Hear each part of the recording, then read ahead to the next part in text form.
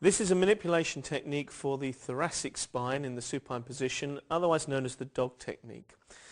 The patient is lying comfortably and the operator folds the patient's arms across the front of the body with the arm furthest away on top. The patient holds on to their shoulders. The operator stands facing the head of the patient in a cranial direction with the feet going in that direction.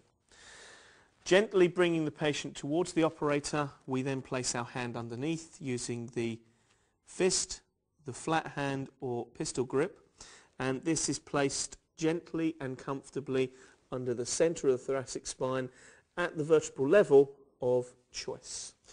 The patient is gently rolled over, the operator comes over the top, giving some compression, maintaining good posture and looking in direction of the technique.